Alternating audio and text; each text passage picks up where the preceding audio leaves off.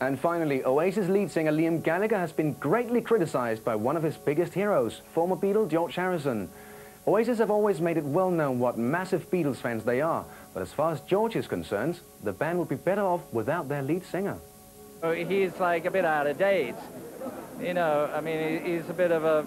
It's just silly. It's silly. I feel a bit sorry for him, really, because I think he's totally missed the bus.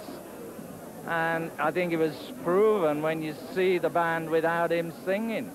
You know, they're more in tune, and they can, you know, I mean, he's just excess baggage, I think. And all he does is, you know, make people think what a bunch of prannies they are.